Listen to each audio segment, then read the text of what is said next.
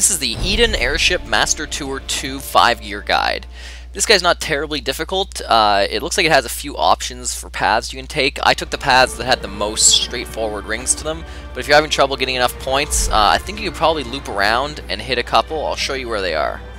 So right off the top here, there's probably about 7 or 8 rings that you don't want to get anything less than perfect on. They're just free points.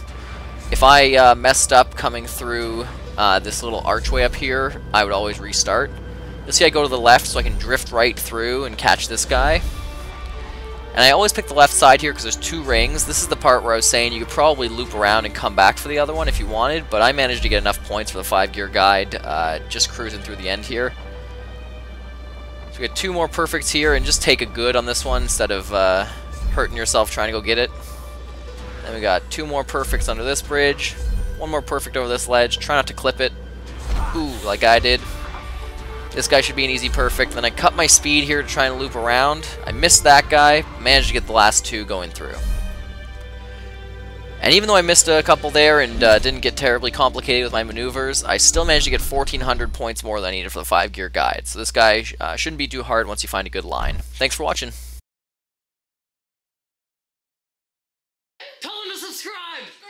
Point somewhere for them to click, Birdie! Oh my